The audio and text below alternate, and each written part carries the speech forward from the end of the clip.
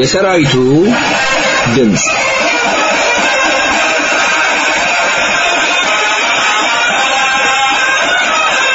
ይህ የሠራዊቱ ድምጽ ነው።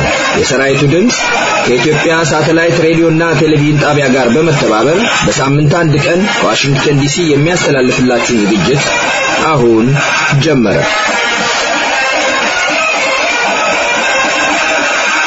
አዘጋጅና አቅራቢ ሻለቃ አብርሃም ታከለ።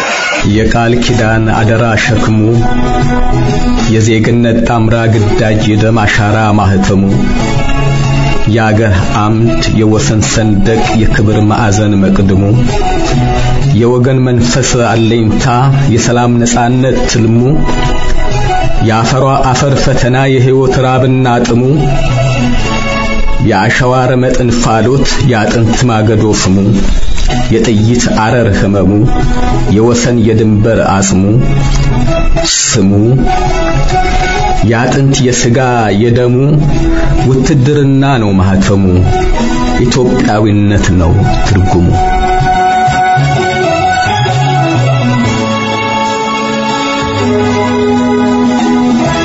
ሰላም ጤና ይስጥልን ክቡራትና ክቡራን ኢትዮጵያን አድማጮቻችን እንደምን ሰንብታችኋል?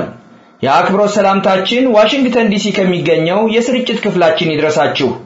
ነሐሴ 25 ቀን 2011 ዓመተ ምህረት ቅዳሜ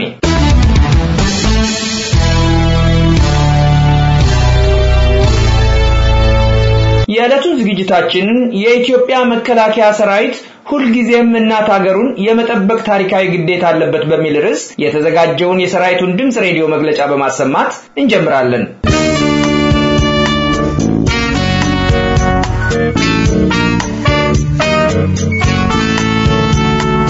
በጦር ሜዳው ለትዝታው መሬ መራራው ባለፈው ዝግጅቱ ያቀረበውን ታሪክ አድማጮች ከሀገር ቤት ስልክ በመደወል እንዲደገምላቸው በጠየቁት መሰረት በድጋሚ ይደመጣል።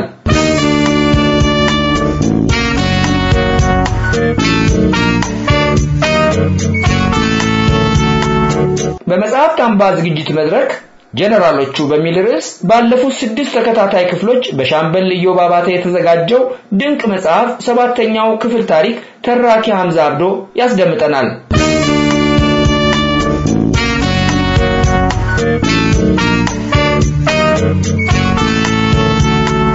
ጊዜ እንደፈቀደልን የእናት ሀገር ኢትዮጵያን አንድነትና ሉዓላዊነት የሚያወድሱ ዜማዎች በየፕሮግራማችን ጣልቃ ይኖሩናል።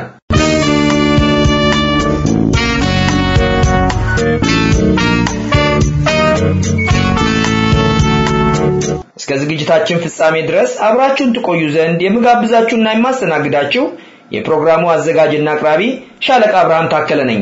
መልካም ጊዜ የተከበራችሁ ኢትዮጵያን ወገኖቼ፣ መልካም ጊዜ።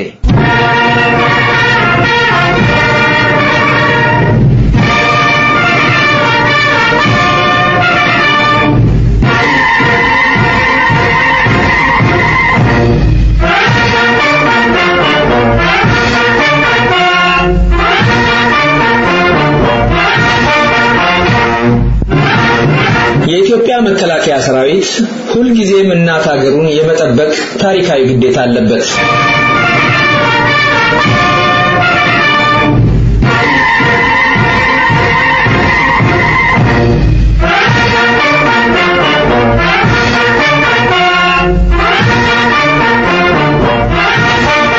የ70 ዓመታት ዕድሜ ያስቆጠረው ዘመናዊ የኢትዮጵያ መከላከያ ሰራዊታችን የኢትዮጵያን የግዛት አንድነት በማስከበር ረገድ ከፍተኛ የተጋድሎ አኩሪ ታሪክ ማስመዝገቡ እውነት ነው። ይሁንና የአገር መከታ የነበረውን ይህን መከላከያ ሰራዊት በአሳዛኝ ሁኔታ ህወሓት የተባለው ጎሰኛ የወንበዴዎች ቡድን ከጸረ ኢትዮጵያ ኃይሎች ጋር ተበሳጥሮ በመበተን በማሰርና በማሰደድ በሱና በቤተሰቦቹ ላይ ታሪክ ይቅር የማይለው ከፍተኛ በደል ፈጽሞበታል።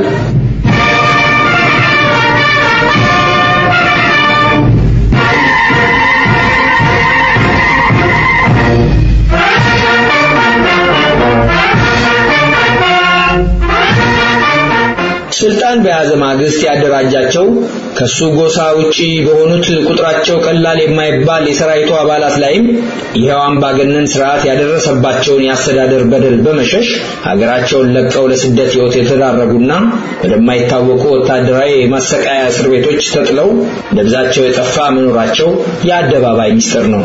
እንደሚታወቀው በወቅቱ የህወሓት ጎሰኛ ቡድን ባለጊዜዎች በማዕረግ ላይ ማዕረግ በሀብት ላይ ሀብትና ንብረት አከማችተው ህዝቡን ብቻ ሳይሆን በስራቸው ያለውንም ሰራዊት መናቃቸውና ሰራዊቱም ሁኔታውን ለረጅም ዓመታት በትዝብትና በትዕግስት በመጠበቅ በመጣው ለውጥ እርካታውን በወታደራዊ ጨዋነት አሳይቷል።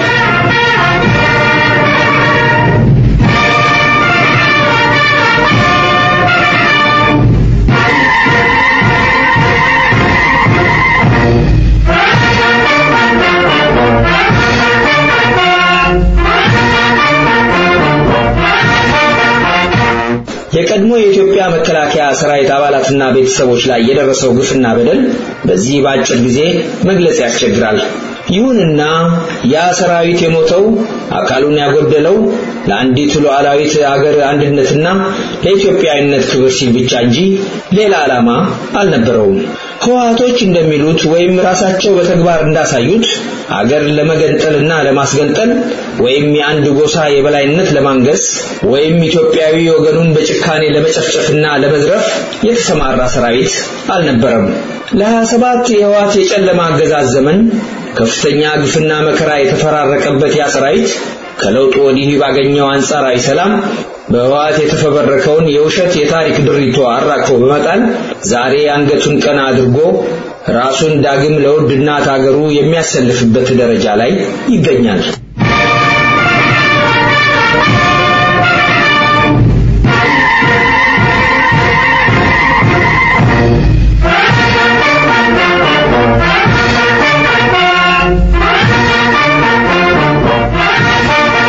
በክቡር ጠቅላይ ሚኒስትርና የጦር ኃይሎች ዋና አዛዥ ዶክተር አብይ አህመድ እየተመራ ያለውና ዛሬ በግዳጅ ላይ የሚገኘው የመከላከያ ሰራዊት የህወሓት ጎጠኛ የጦር አዛዦችና ካድሬዎችን ባለመቀበል ሰራዊቱን ህዝባዊ ለማድረግ ከፍተኛ የተሃድሶ ጥረት እያደረገ መሆኑን አስተውለናል።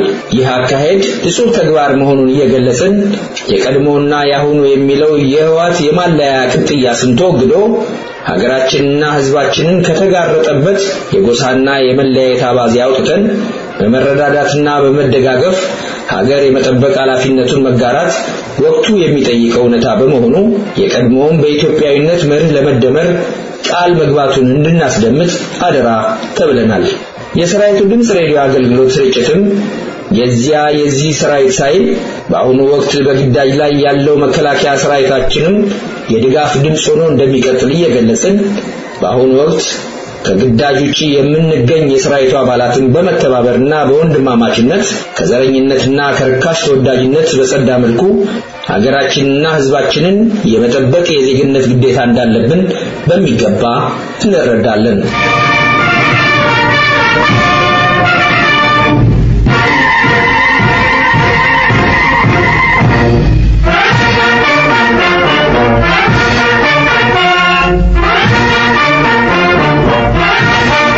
ትናንት በመፈንቅለ መንግስትም ከሻቢያና ከህወሓት የወንበዴ መሪዎች ጋር በመዶለት ሰራዊቱ መሳሪያውን ወደ ተሳሳተ አቅጣጫ እንዲያዞር ሲያናፉ የነበሩና ሀገሪቱን ለብሔራዊ ውርደትና ውድቀት ሰራዊቱና ቤተሰቦቹን ለዚህ የጉስቁልና ህይወት የዳረጉ አንዳንድ መሰሪ አገር አፍራሽ ግለሰቦችና ቡድኖች ዛሬም ለተጨማሪ እኩይ ሴራቸው ሰራዊቱ ጉያ ማነፍነፍ የከጀሉ መኖራቸውን ተገንዝባችሁ ከዚህ የመረብ ጥልፈት ሰራዊቱ ራሱን እንዲጠብቅ ማሳሰብ እንወዳለን።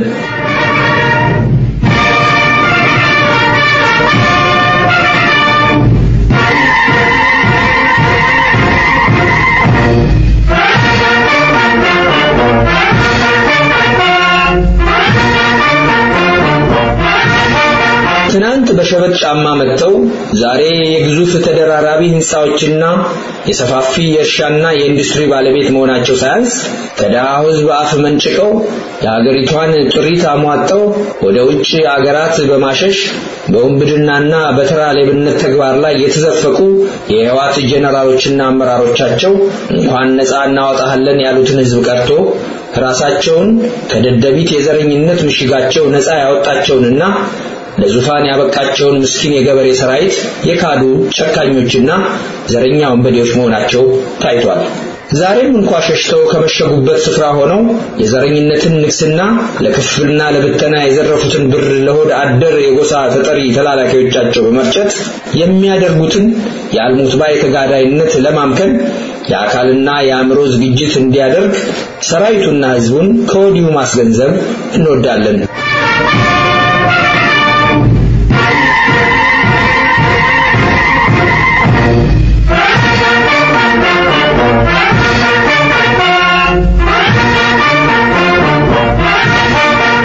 በክቡር የጦር ኃይሎች ጠቅላይ ዋና አዛዥና ጠቅላይ ሚኒስትር የአንድነትና የኢትዮጵያዊነት አመራር ስር በመሆን ጦሩ ከዘር ፖለቲካ ወገንተኝነት የጸዳ ህዝባዊ ኃላፊነትና የሀገር መከታነት አርማ ጨብጦ ለሀገርና ለህዝብ ጥበቃ የገባውን ክቡር ቃል ኪዳን እንዲያድስ በቅድስት ሀገራችን በኢትዮጵያ ስም እናሳስባለን።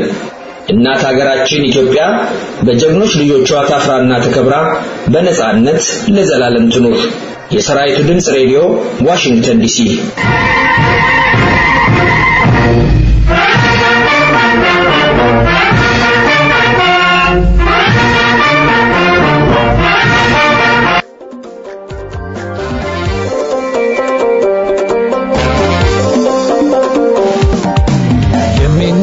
መቻጣን ሰሚነው የሌለው አምናው ካልተሻለን ባይነገስ ምነው ለዙፋኑ ነው ተራራይ ዋጥጥ ነው ኢም በቀልን ሽሮን የሚያዋድደን ማን ነው ታዲያ አገሬ ሰው አልነበረም ወይ ታዲያ አገሬ ለሰው መድኃኒቱ ታዲያ አገሬ ምነው ተጨካከን ታዲያ አገሬ አሳቱን መንገዶን አሳቱን መንገዶን አሳቱን መንገዶን አሳቱን መንገዶን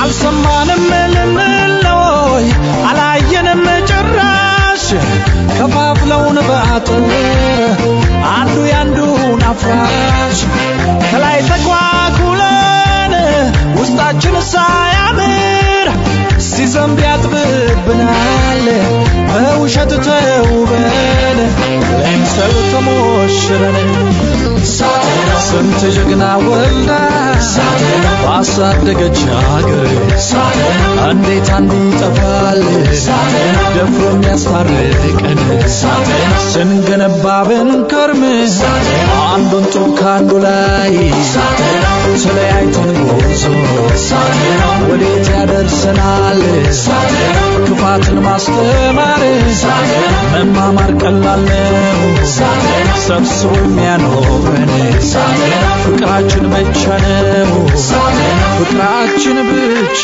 ነው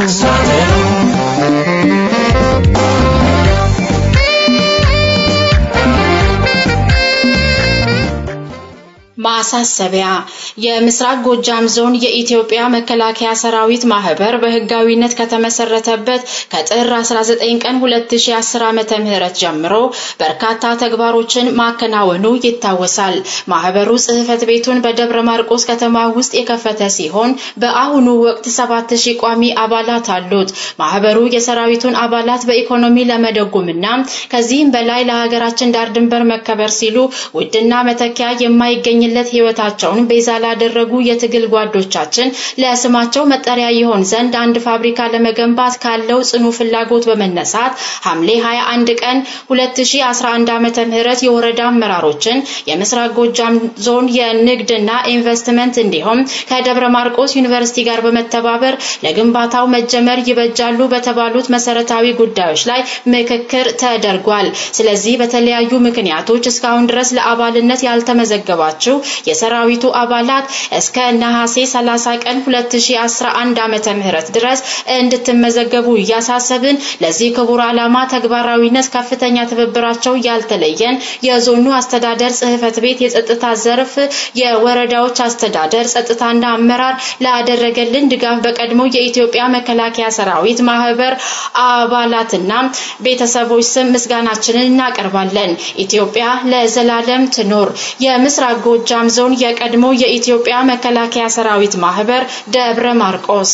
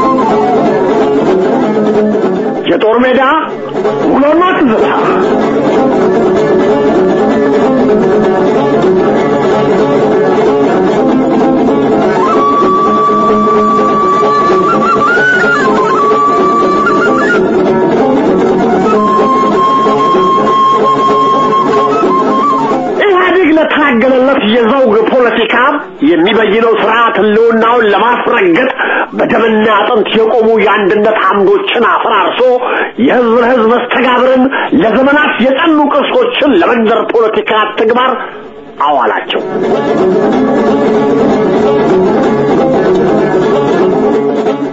የሰራዊታችን የሰባ ዓመት ተጋድሎና ታሪክ የአንድነቷን የመጠበቅና ዳር ድንበሯን የማስከበር የመስዋዕትነት ገድል የደርግ ጨፍጫፊ ወታደር በሚል አስጠያፊ ቃላት ወጣቱን ሊሰብከው ሞከረ።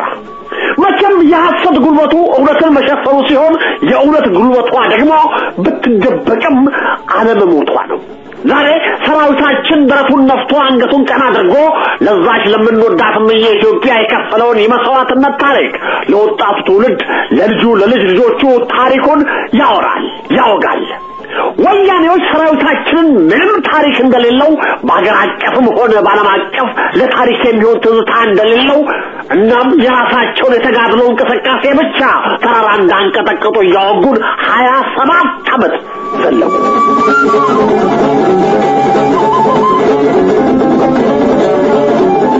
ሳሪዎች የሚከብዳቸውና የሚያስቸግራቸው ስል ቢኖር ጨለማን መሳል ነው። እውነተኛውን ጨለማ መሳል። ምክንያቱም እውነተኛውን ጨለማ ለመሳል ጨለማ ውስጥ መቀመጥ አለባቸው። ጨለማ ውስጥ ከተቀመጡ ደግሞ ማየት አይችሉም።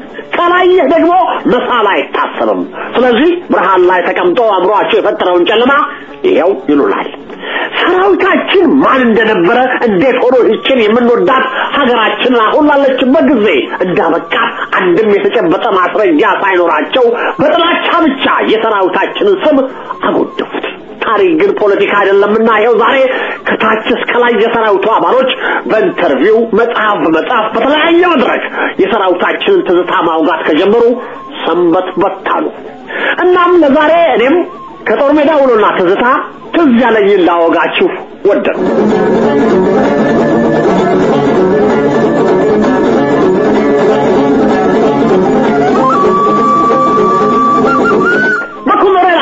አበበ በኋላ ላይ ሜጀር ጀነራል የሚመራው ጀግናው 505ኛ ግብረ ኃይል ከምጽዋ ዘመቻ በኋላ ፈታኝ ፈታኝ የነበረው የበረሃ ግዳጁን በሚገባ ተወጥቶ አልጌና ተባለው ሐሩር ቦታ ላይ ደርሷል።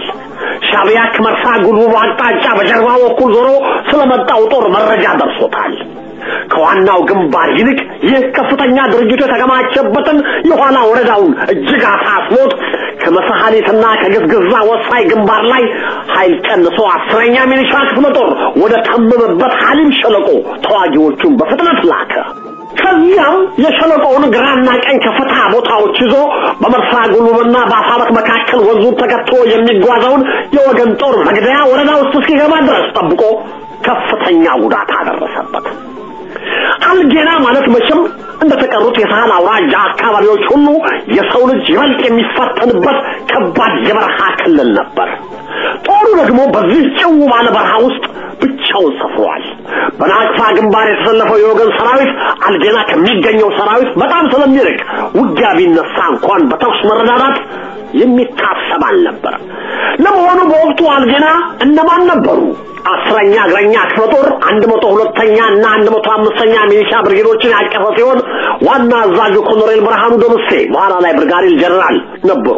ከሐሊም ሸለቆ ውድቀት በኋላ ይህ ክፍለ ጦር አልጌና ላይ ቆይቶ ለቀይ ኮከብ ዘመቻ ዝግጅት ተበትኖ 23ኛ ክፍለ ጦር በመባል ሲቋቋም 20ኛ ነበልባል ብርጌድና 9ኛ ሚሊሻ ብርጌድ እንደዚሁም 32ኛ ሜካናይዝድ ብርጌድን አልጌና የነበሩ ክፍሎች ነበሩ።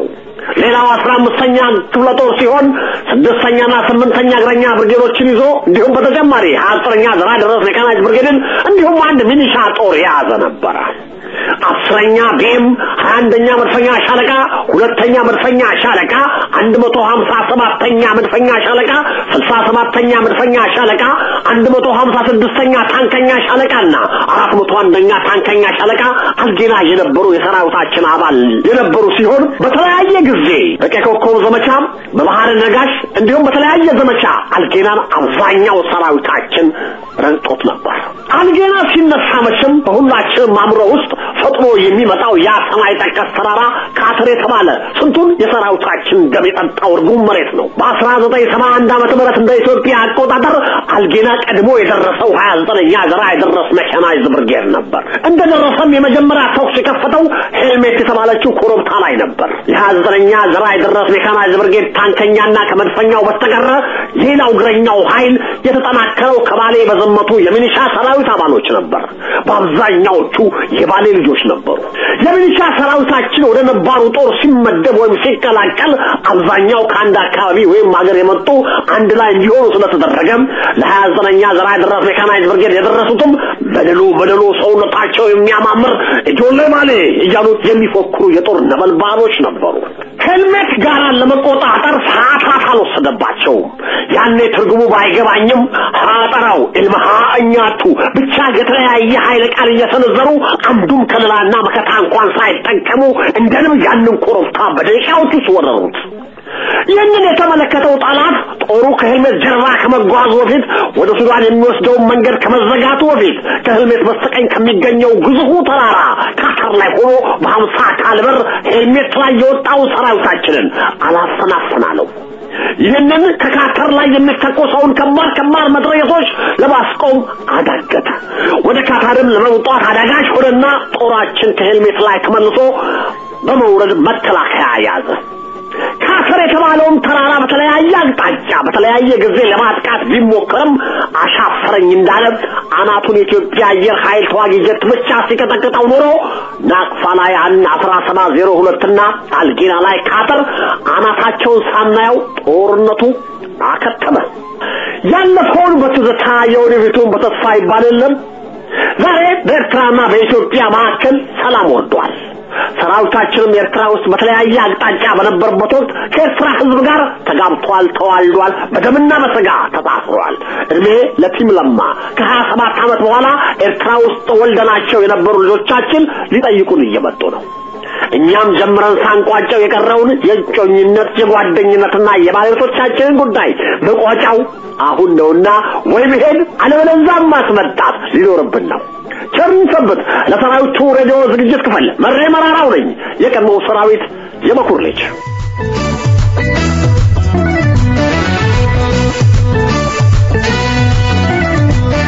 ሰጣት ባደረ ለአሁን አረጋዊ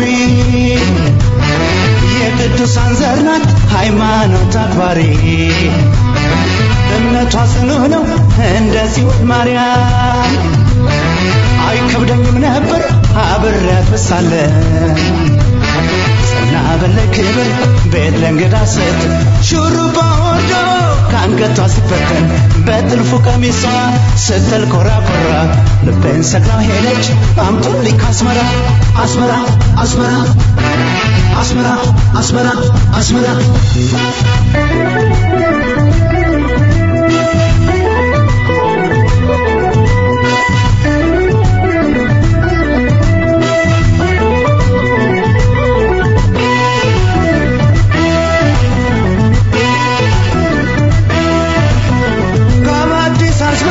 ስትመላለሽ እንደ ልቤ ሆኜ መቼ ነው ማይሽ ከአዲስ አስመራ ሰላም መንገድ ገብቶ አንድ ቀን አይቀርም ልቤ ተደስቶ ሰላም በሉልኝ ሰላም ሰላም በሉ ሰላም በሉልኝ ሰላም ሰላም በሉ ሰላም በሉልኝ ሰላም ሰላም በሉ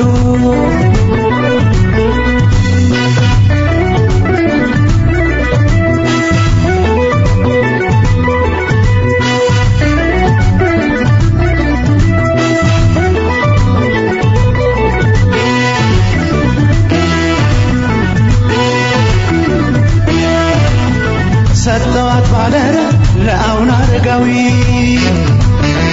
የቅዱሳን ዘር ናት ሃይማኖት አክባሪ እምነቷ ጽኑ ነው እንደ ጽዮን ማርያም አይከብደኝም ነበር አብሬያት ብሳለም ጸና በለክብር ቤት ለእንግዳ ስት ሹሩባ ወርዶ ከአንገቷ ሲፈተን በጥልፉ ቀሚሷ ስትል ኮራ ኮራ ልቤን ሰቅላው ሄደች አምጡልኝ ከአስመራ አስመራ አስመራ አስመራ አስመራ አስመራ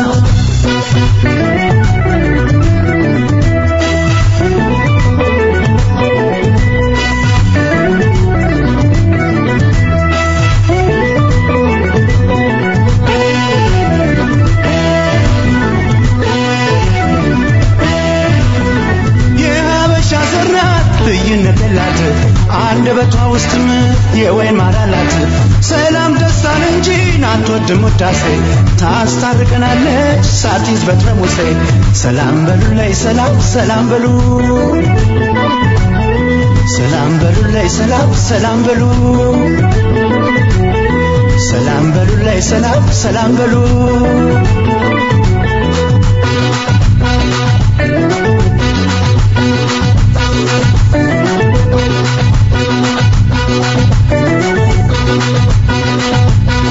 ሰላም ከፍቅር ይዞ ባደራ አየር አውቶቡስ ይግባ በተራ እቅፍ ክፍ አርጋ ልቤን ስትበላ ሽኮር ማዕር ይወል የማር ወለላ አጅጓ በብለይ ጨዋታው ይድራ የኔዋ ንግሥት ትምጣ ከአስመራ አስመራ አስመራ አስመራ አስመራ አስመራ አስመራ አስመራ አስመራ አስመራ አስመራ አስመራ ያበሻ ዘር ናት ልዩነት የላት አንደበቷ ውስጥ የወይን ማር አላት ሽኮር ማር የማር ወለላ አንገት የስር ነች ወይ አንጀት ስትበላ አጅጓ በሉልኝ ጨዋታው ይድራ የኔዋ ንግሥት ትምጣ ከአስመራ አስመራ አስመራ አስመራ አስመራ አስመራ አስመራ በመከታተል ላይ ያላችሁት ከዚህ ከዋሽንግተን ዲሲ የሚተላለፍላችሁን የሠራዊቱን ድምጽ ሬዲዮ ነው። በመልእክት መቀበያ መስመራችን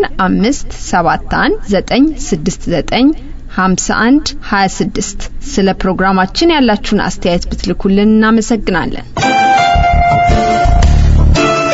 ከመጽሐፍ አምባ ይህ መድረክ ከተለያዩ ጋዜጦች፣ መጽሔቶች፣ መጽሐፍትና ድረገጾች ለናንተ ለክቡራንና ክቡራት አድማጮቻችን የምናቀርብበት ለጊዜ ነው። ከመጽሐፍ አምባ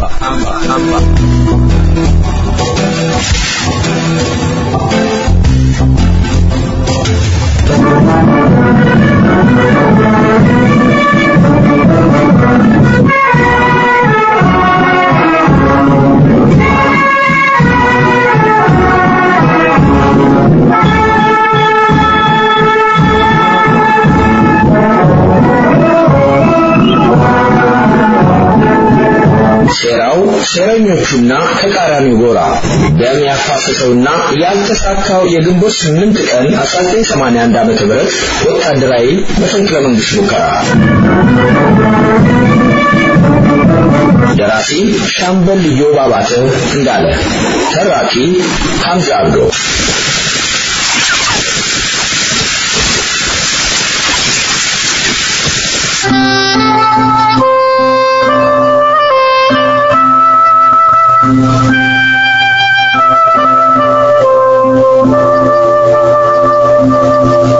ጀነራሎቹ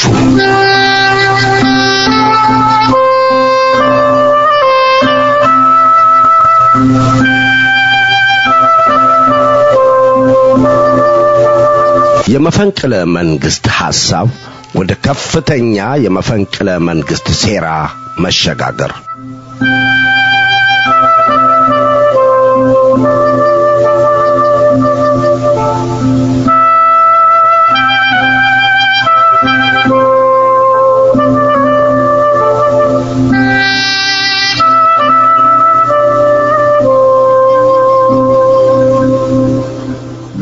ፕሬዝዳንቱና ጀነራሎቹ በዘመቻ ባህረ ነጋሽ ውጤት የተነሳ ዱላ ቀረሽ ውዝግብና ቅራኔ ውስጥ ገቡ።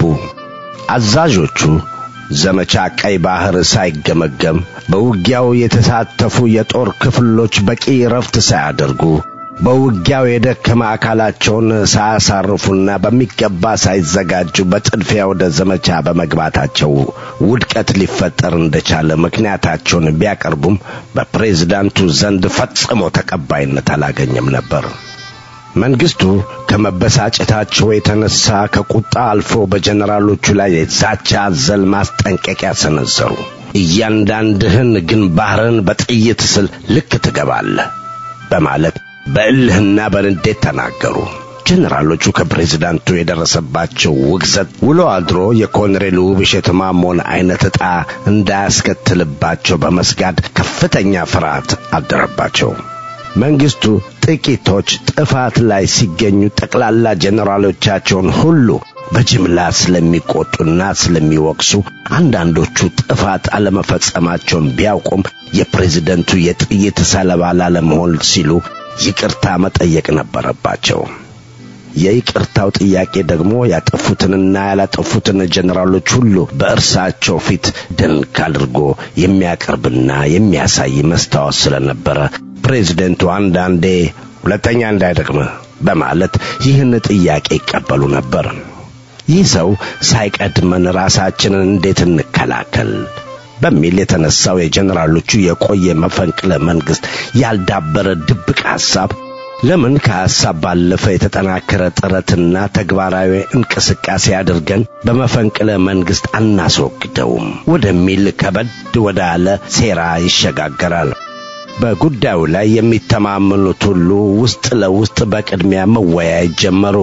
ከጊዜ በኋላ ይህን ሐሳባቸውን ስልታዊ በሆነ አቀራረብ ለሀገርና ለሕዝብ ደህንነት ጥበቃ ሚኒስቴር ለኮሎኔል ተስፋዬ ወልደ ስላሴና ለሀገር መከላከያ ሚኒስቴር መረጃ መኮንን ለነበሩት ለሜጀር ጀነራል ስዩም መኮንን ብልህና ነገር አዋቂ ናቸው የሚባሉት ጀነራል መርድ ከደህንነት ሚኒስትሩ የኮርስ ጓደኛ ከሜጀር ጀነራል አበራ አበበ ጋር ሆነው ጦርነቱ ከፋ። የአገሪቱ ወጣትና ሀብት ለልማት ሳይሆን ለጦርነት ዋለ። ጉዞአችን ሁሉ ከቀውስ ወደ ቀውስ ተሸጋገረ። አቅማችን የበለጠ ሳይሟጠጥ ከጠላቶቻችን ጋር በመነጋገር የግንባሩን ውጥረት የምናረግብበት መንገድና ስልት ቢቀየስ ጦሩም ህዝቡም ሁላችንም ትንሽ ፋታ እናገኝ ነበር። ምን ይሻላል? ከወንበዴዎች ጋር በመነጋገር የሰላም ጥሪ ማድረጉ ምን ጉዳት ይኖረዋል? የአገር ጉዳይ ስለሆነ ሁላችንም ባለንበት ኃላፊነትና የሥራ ድርሻ ከሀገሪቱ መሪ ጋር ቀጥሮ ይዘን መነጋገር ያለብን ይመስለናል። እኛስ እንደው እንዴት ነው ከፕሬዝዳንቱ ጋር በሰላም ተግባብተን የምንሰራው? በልምድና በትምህርት ያልበሰሉ ካድሬዎችና የደህንነት ሰራተኞችን ተራ ወሬ ይዞ እኮ ነው በእኛ ላይ ጥላቻ ያደረበት በሚል የመንደርደሪያ ጥያቄ ማግባባት ጀመሩ። የነገሩ ዳርዳርና ጥያቄው ለምን እንደቀረበላቸው የተረዱት ሁለቱ የመረጃ ሰዎችም ነጋጠባ ከፕሬዝዳንቱ የሚገጥማቸው ንትርክና የሥራ ጫና እነርሱንም አስመርሯቸው ስለነበረ ኮሎኔል ተስፋዬና ጀነራል ስዩም በየበኩላቸው ፕሬዝዳንቱ ጠላትን ለመደምሰስ እስከ መጨረሻው ድረስ መሟሟት ነው ብለው ስለሚያምኑ እናንተ የምትሉት መግባባትና ህዝቡ የሚፈልገውን ሰላም በጠረጴዛ ዙሪያ ሳይሆን በውጊያ እንዲመጣ ነው የሚፈልጉት። ስለዚህ እርሳቸው እስካሉ ድረስ በሰላም ጉዳይ ላይ ከጠላት ጋር ለመነጋገር ይቻላል ብሎ ማሰብ ዘበት ነው በማለት ይመልሳሉ። ይህ ማለት ምን ማለት እንደሆነ የጦሩ አዛዦች ገብቷቸዋል። ጀነራሎቹ ለጥንስሳቸው ከፍተኛ ተቃውሞ ይመጣል ብለው ከገመቱበት አደገኛ አቅጣጫ ያልጠበቁት የይለፍ ምልክት ያገኛሉ።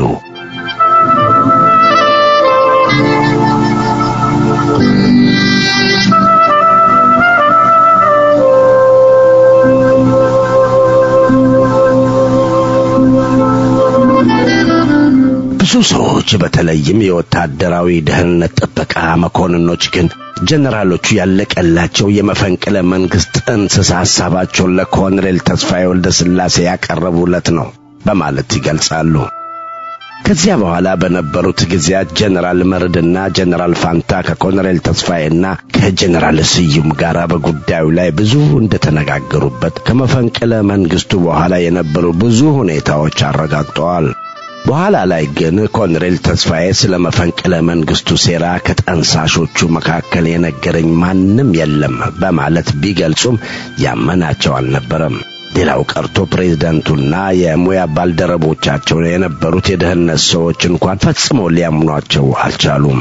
ሁሉም ነገር በእጃቸው ነው በማለት ለጀነራሎቹ የገለጹት ኮሎኔል ተስፋዬ ከጀነራሎቹ ጋር የተነጋገሩበት ያ ጊዜ የሀገሪቱ ፖለቲካዊና የጦር ግንባሩ ውጥረት በአንጻራዊነት ረገብ ያለበትና በአንጻሩ የሀገሪቱ መሪ አምባገነንነት የመጨረሻ ጫፍ ላይ የደረሰበት በመሆኑ ፕሬዝዳንት መንግስቱ ኃይለ ማርያም ደም በማያፋስስ መንገድ በሰላም ከስልጣን ቢወገዱ ፈቃዳቸው ነበር። ጀነራሎቹ ከመረጃ ሰዎቹ ፊት ላይ መጥፎ ነገር ስላላነበቡ ሴራቸውን ውስጡን መጎንጎንና ደጋፊዎቻቸውን ማሰባሰቡ ተያያዙት። የሴራው አውጠንጣኞች ከፖለቲካ ሰራተኞችና ከወታደራዊ ደህንነት ሰራተኞች እየተጠነቀቁ በፍርሃትና በስጋት እንደተሸበቡ በጦር ሜዳ በድልና በውድቀት ጎዳና መካከል እየተረማመዱ 1979 እና 1980 ዓመተ ምህረት ላይ ደረሱ።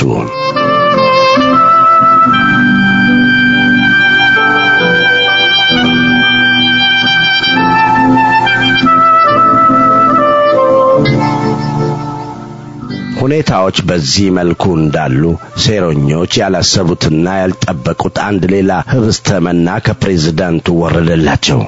ይሄውም ስለ ሴራቸው ተገናኝተው እንደ ልብ ውይይት ለማድረግ ያልቻሉትን ጀነራሎች መንግስቱ ሰብስበው የከፍተኛ አዛዥነትና የስታፍ መኮንንነት ትምህርት የሚወስዱበት ከፍተኛ አካዳሚ በማቋቋም ጀነራሎቹን ተራ በተራ ወደ ስልጠና ማስገባታቸው ነበር። ፕሬዝዳንቱ ይህንን አካዳሚ ያቋቋሙበት ዋናው ምክንያት የአዛዦችን አቅም በማጎልበት በወታደራዊ ዘመቻ ላይ የሚሰጡትን አመራር ያጠናክራል ብለው በማመናቸው ነበር። ይሁን እንጂ ጀነራሎቹ በዚያ ደረጃቸው ተማሪ መሆናቸው ወይም መባላቸው ባያስደስታቸውም ለእቅዳቸው ዝግጅት መሳካት ሲሉ ከትምህርቱ ይልቅ ለሴራዎቹ ዝግጅት አጋጣሚውን ተጠቅመውበታል። በኋላ ላይ ግን ፕሬዝዳንት መንግስቱ ይህንን የከፍተኛ መኮንኖች አካዳሚ መክፈታቸው ስህተት እንደነበረ ተገንዝበዋል።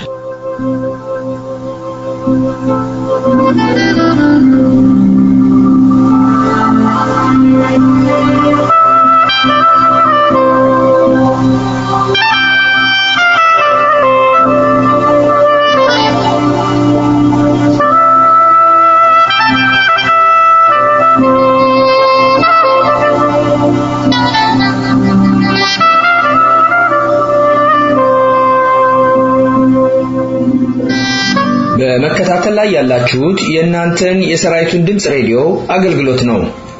ጀነራሎቹ ሴራው ሴረኞቹና ተቃራኒ ጎራ ደም ያፋሰሰውና ያልተሳካው የግንቦት 8 ቀን 1981 ዓ.ም ወታደራዊ መፈንቅለ መንግስት ሙከራ በሚል ርዕስ በሻምበል ኢዮብ አባተ የተዘጋጀውን መጽሐፍ ሐምዛ አብዶ እየተረከልን ይገኛል። እስቲ አሁን ደግሞ KGB የተባለው የቀድሞ የሶቪየት ህብረት የስለላ ድርጅት በመፈንቅለ መንግስት ሴራ ውስጥ የነበረውን ተሳትፎ እንመልከት። ሐምዛ አብዶ ይቀጥላል። KGB የቀድሞዋ ሶቪየት ህብረት የስለላ ድርጅት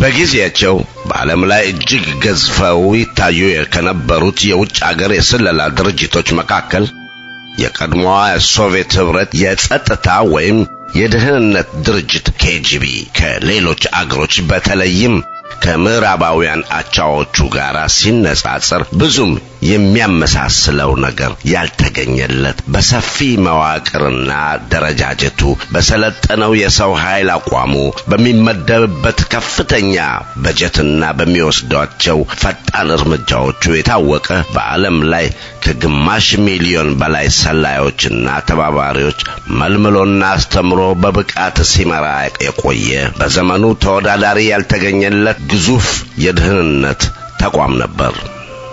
ድርጅቱ ከሁለተኛ የዓለም ጦርነት በኋላ በዓለም ላይ ካሰማራቸው ሰላዮች በየጊዜው ያገኘው የነበረው የመረጃ ብዛትና ክምችት በአብዛኛው ለሶቪየት ህብረት በቀጥታ የሰጠው ጥቅም ባለመኖሩና ለብዙ ወጪዎች ስላደረጉት እንደ አውሮፓ አቆጣጠር በ1970ዎቹ አጋማሽ ጀምሮ ኃይሉን ሰብስበው ጠቀሜታ ባላቸው የዓለም ስትራቴጂካዊ አካባቢዎች ላይ ብቻ በማተኮር አሰራሩን ለማሻሻል ተገዷል። ከእነዚህ መካከል በዋናነት የሚጠቀሱት ካናዳ፣ አሜሪካ፣ የመካከለኛው አሜሪካና የካሪቢያን ደሴቶች፣ አንዳንድ የላቲን አሜሪካ ሀገሮች፣ ስካንዲኔቪያን ጨምሮ የምዕራብና የምስራቅ አውሮፓ እንዲሁም የመካከለኛው ምስራቅ ሀገሮች እስራኤል፣ ግብጽ፣ ሶሪያ፣ ዮርዳኖስ፣ ሊባኖስ፣ ፍልስጤም፣ ቱርክ፣ ሊቢያ ከፍተኛ ነዳጅ አምራች የኦፔክ አባልና የፋርስ ባህረ ሰላጤ አካባቢ አገሮች፣ አፍጋኒስታን፣ ህንድ፣ ፓኪስታን፣ ቻይና፣ ሞንጎሊያ፣ ሰሜንና ደቡብ ኮሪያ፣ ጃፓን፣ አውስትራሊያ፣ የሜዲትራኒያን፣ የቀይ ባህር፣ የኤደን ባህረ ሰላጤንና የአፍሪካን ቀንድ የደቡባዊው አፍሪካ ክልል አገሮች በተለይም አንጎላና ሞዛምቢክ፣ ከምዕራብ አፍሪካ ናይጄሪያና ጊኒ ወዘተ ሌሎችም የትኩረት አካባቢዎች ነበሩ። በዚህ ግዙፍ ተቋም ከሚገኙትና ልዩ ልዩ የሥራ ድርሻ ከነበራቸው በርካታ የኬጂቢ ህዋሶች መካከል አንዱ ቅርንጫፍ ድርጅቱ በውጭ አገር በሚፈጽማቸው ሚስጥራዊ ስራዎች የሚከታተለው በተለይም የውጭ አገር መንግስታትን የማናጋት ሴራዎችን የሚያቀነባብረውና የሚመራው በመዋቅሩ ስር የሚገኘው አንደኛ መምሪያ በመባል የሚታወቀው አደገኛው አካል ነው። የአንደኛው መምሪያ ዋና የደም ስር የሆነው ክንፍ ደግሞ የማሳሳቻ ክፍል እየተባለ የሚጠራው ሲሆን የዚህ ክፍል ዋና ተግባርም የውጭ አገር መንግስታትን ወይም በየአገሮች ውስጥ የሚገኙ የአመጽና ተቃዋሚ ቡድኖችን ተባባሪ በማድረግ ሚስጥራዊ አድማዎችንና እቅዶችን በማውጣት ማዘጋጀት፣ የመፈንቅለ መንግስት ሴራዎችን መጎንጎን፣ መጠንሰስና የአፈጻጸም ስልቶቻቸውን ማቀናበርና መምራት የሶቪየት ህብረት ኮሚኒስት ፓርቲንና መንግስት አስፈላጊ ነው ብለው ካመኑበትም የማንኛውም አገር ህብረተሰብ ፖለቲካዊ፣ ኢኮኖሚያዊ፣ ማህበራዊና ወታደራዊ በአጠቃላይ መንግስታዊ አቋማቸውን በአመጽ ማነቃነቅና ማሽመልመት፣ ወታደራዊ ኃይል ጣልቃ ገብነትን በመፈጸም የሞስኮ አሻንጉሊት መንግስት ማቋቋም፣ ከዚያም አልፎ ተርፎ በሶቪየት ህብረት ላይ ጥላቻና አሉታዊ አመለካከት ያለውን ማንኛውም ግለሰብ ወይም ቡድን ተከታትሎ የገባበት ድረስ ገብቶ ማጥመድና ማጥፋት ይገኝበታል። በዚህም መሰረት የአሜሪካ የስለላ ድርጅት CIA እንደ ኢሮፒያን አቆጣጠር በ1983 በግሪናዳ፣ በ1989 በፓናማና በ1994 በሃይቲ ውስጥ በወታደራዊ ኃይል ጣልቃ በመግባት ስልጣን ላይ የነበረውና ወደ ስልጣን የመጡትን መንግስታት አስወግዶ አፍቃሪ የአሜሪካን አሻንጉሊት መንግስታትን እንደመሰረተ ሁሉ KGBም እንደ ኢሮፓ አቆጣጠር በ1956 እና በ1957 በሃንጋሪ በ1968 በቀድሞዋ ቼኮስሎቫኪያ በ1979 በአፍጋኒስታን በ1986 በደቡብ የመን በሌሎችም ሀገሮች የውስጥ ጉዳይ ጣልቃ በመግባት የመንግስታቱን ፖለቲካዊና አስተዳደራዊ አቋም አናቅቶና ቀውስ ውስጥ ከቷቸው የውስጥ ችግሮቻቸውን በማባባስ ዲሞክራሲያዊ ጥያቄዎችን በጦር ኃይል አዳፍነው የሶቪየት ህብረትን ጥቅም ሊያስጠብቁ የሚችሉ ስርዓቶች እንዲቋቋሙ አድርጓል።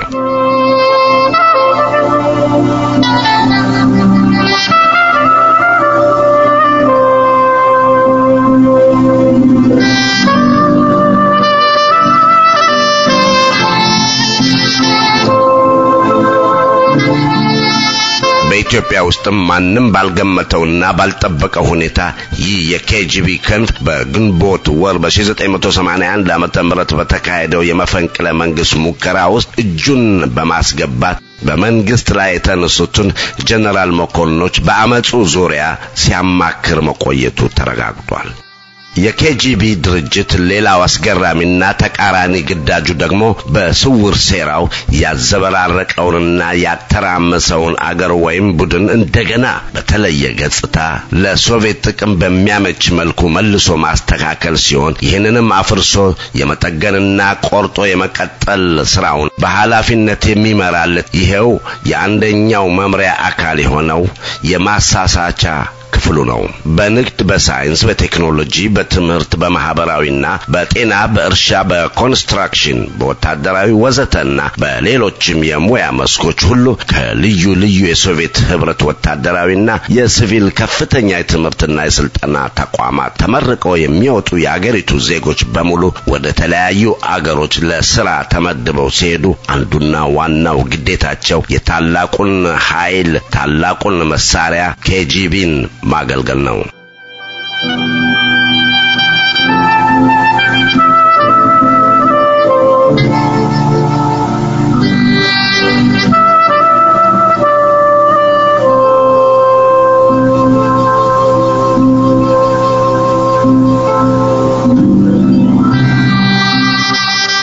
ከአገሩ ለስራ ጉዳይ ለአጭርም ይሁን ለረጅም ጊዜ የሚወጣ ማንኛውም የሶቪየት ዜጋ ሁሉ በየደረጃው የሚገኙ የኬጂቢ ባለስልጣናትና መኮንኖች ፊት ቀርቦ የሥራ መመሪያና እንዳስፈላጊነቱም ስልጠና ይሰጠዋል።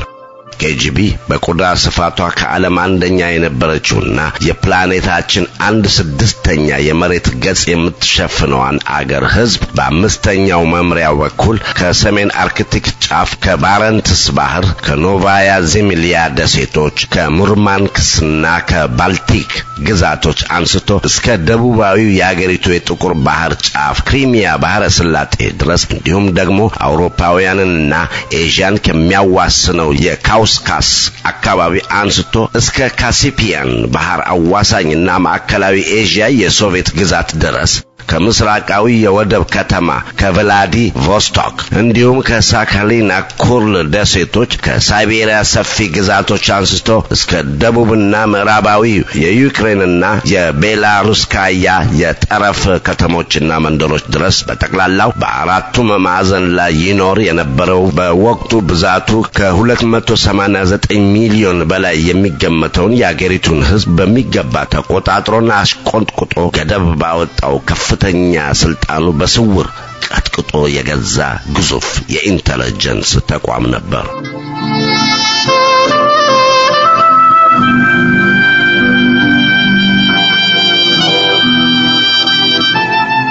እንደ ኢትዮጵያውያን አቆጣጠር በ1970ዎቹ መጀመሪያ ላይ የሶማሊያ ፕሬዝዳንት የነበሩት ሜጀር ጀነራል መሐመድ ዚያር ባሬ ከአገራቸው ያባረሯቸውን የሶቪየቶች ወታደራዊ አማካሪዎቻቸውንና የጦር መሳሪያቸውን ወደ ኢትዮጵያ በገፍ ሲያስገቡ ታሳቢ ያደረጉት በምስራቅ አፍሪካ በተለይም በስትራቴጂካዊ የአፍሪካ ቀንድ የቀይ ባህርና የኤደን ባህረ ሰላጤን አካባቢ ለመቆጣጠር የሚያስችል ጠንካራ ቤዝ ኢትዮጵያ ላይ ለመመስረት ስለነበረ ከኢትዮጵያ ጋር ለሚኖራቸው አዲስ ወዳጅነት የተለየ ግምት ሰጥተውት ነበር።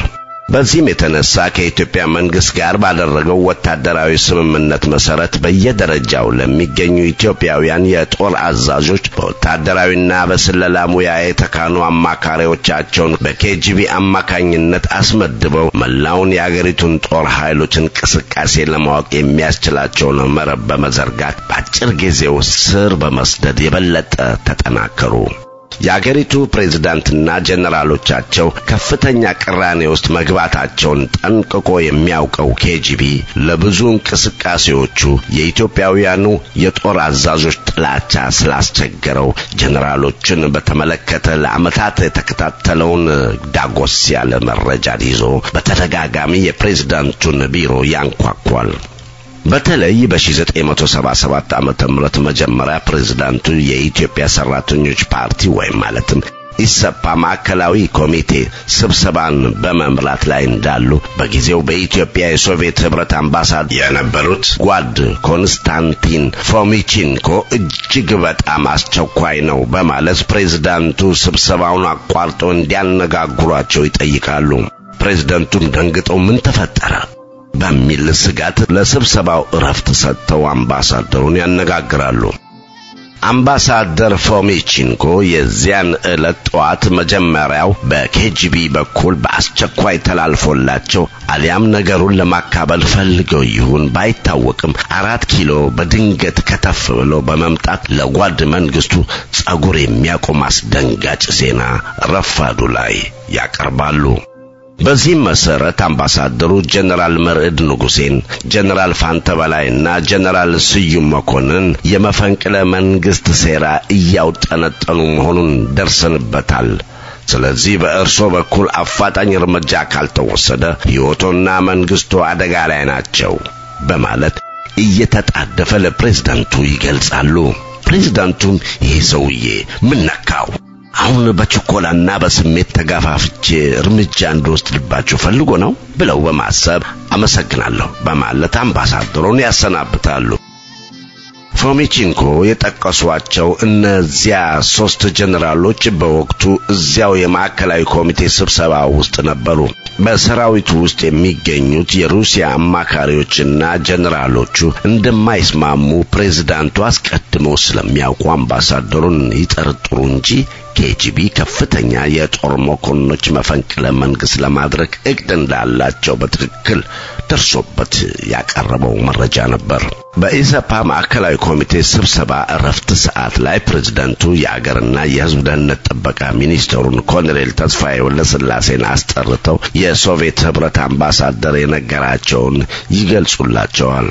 ኮሎኔል ተስፋዬም ስለመፈንቅለ መንግስት ከፕሬዝዳንቱ የሰሙት ነገር በጣም አስደንግጧቸው በመርበትበትና ግራ በተጋባ መንፈስ በእኛ በኩል እንዲህ አይነት መረጃ አልደረሰንም፣ ቢሆንም እከታተላዋለሁ በማለት ይመልሳሉ። በዚህ ጊዜ ፕሬዝዳንቱ በኮሎኔል ተስፋዬ ላይ ያዩት መደናገጥና መርበትበት በሚኒስትሩ ላይ ከፍተኛ ጥርጣሬ እንዲያድርባቸው በር ከፈተ።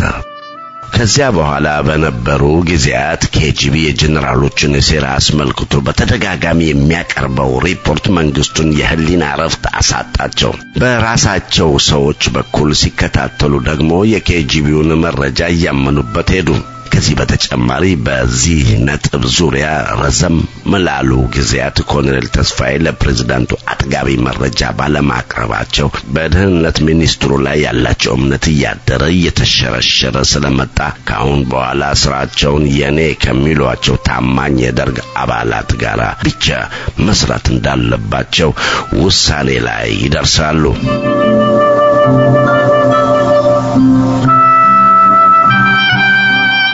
በዚህ መሰረት በሠራዊቱ አመራር ላይ ለውጥ በማድረግ ሴረኞችን ቀስ በቀስ በመቀያየር ለመበተን ያቅዳሉ። አሁንም ብዙ ሰዎች በተለይም የደህንነት ሰራተኞች በኋላ ላይ እንዳመኑበት ኮሎኔል ተስፋዬ ወልደስላሴና ሜጀር ጀነራል ስዩም መኮንን ጀነራሎቹን የራቁበትና ከመፈንቅለ መንግስት ሴራ ውስጥ ራሳቸውን ያገለሉበት ትክክለኛ ወቅት ፕሬዝዳንቱ በኢሰፓ ማዕከላዊ ኮሚቴ ስብሰባ እረፍት ሰዓት ላይ የደህንነት ሚኒስትሩን ካስደነገጧቸው በኋላ እንደነበረ ይገልጻሉ። ሁኔታውን በኮሎኔል ተስፋዬ በኩል የሰሙት ጀነራል ስዩምም ጎመን በጤና በማለት ከሴራው ውስጥ እጃቸውን ያርቃሉ።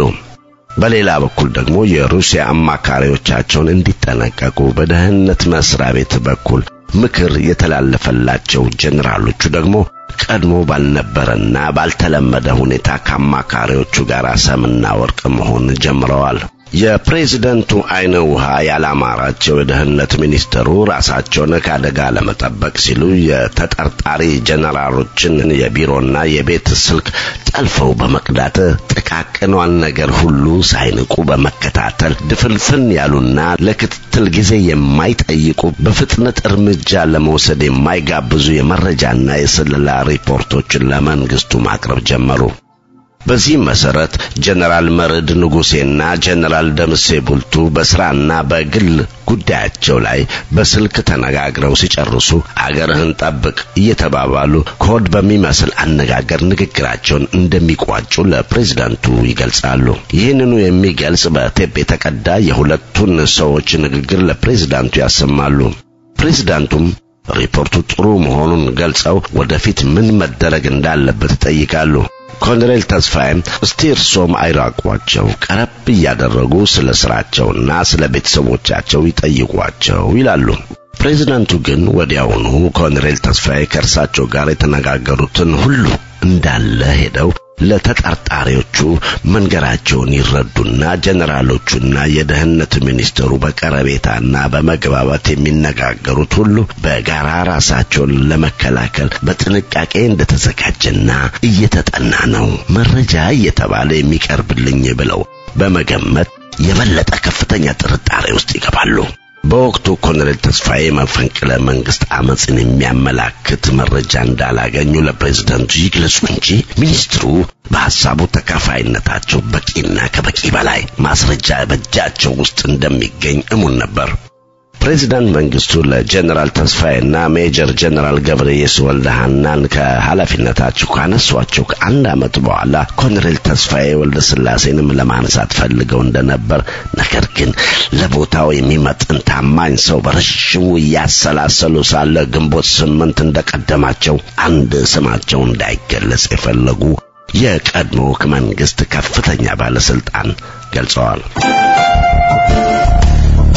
ለዛሬ ያልነው እዚህ ላይ አበቃ። ጀነራሎቹ ሴራው ሴረኞቹና ተቃራኒው ጎራ በሚል ርዕስ በሻምበል ኢዮብ አባተ እንዳለ የተዘጋጀው መጽሐፍ ተራኪ ሐምዛ አብዶ በሚቀጥለው ሳምንት ክፍል 7ን ይዞ ይመለሳል። የመጽሐፉን አዘጋጅ እንዲሁም ተራኪውን በእናንተ በተከበራችሁ አድማጮቼ ስም ከልብ አመሰግናለሁ። ጤና ይስጥልን።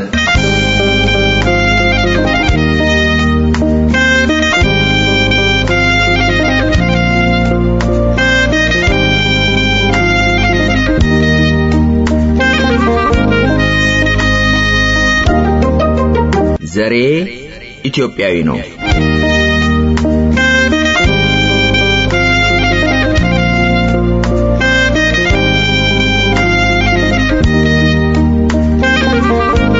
የወንድ ቅድመ አያቴ ከመንዝ ተነስቶ አድአ ተቀመጠ አንድ ኦሮሞ አግብቶ። ይቺ ኦሮሞይቱ የኔ ሴት ቅድመ አያት ልጅ ወለደችለት የኔን አባት እናት። ይቺ ሴት አያቴ አደገችና አምራ በግማሽ ኦሮሞ ግማሽ ጎኗ አማራ። ለአቅመ ሔዋን ስትደርስ በደንብ እንዳደገች ከሐማሴን የመጣ አንድ ትግሬ አገባች። ትዳሩን አስፋፍተው ሲኖሩ በአንድነት ለትግሬው አያቴ ወንድ ወለደችለት። ይህ የአያቶቼ ልጅ ይሄ የተወለደው አባቴ ነው ትግሬው አማራው ኦሮሞ። የኔ አባባ ትግሬ ኦሮሞና አማራ ለአቅመ አዳም እስኪደርስ አድጎ እየተኩራራ አንዲት ጉራጌ ልጅ በጣም አርጎ ወዶ አዲስ አበባ ስትኖር የመጣች ከሶዶ ሲኖሩ ተጋብተው አሁንም ይዘዋል ይኸው እኔን ወልደው። ትግሬም ነኝ ኦሮሞ ጉራጌም አማራ ዘሬ ምን ሊባል ነው ምን ተብሎ ይጠራ? ትግሬም ኦሮሞም ጉራጌም አማራም አልሰኝ እንዲያው በደፈናው ጥሩ ኢትዮጵያዊ ነኝ። ዘሬም ዜግነቴም በአንድነት አንድ ነው። ዘሬን አትጠይቁኝ ዘሬ ኢትዮጵያዊ ነው።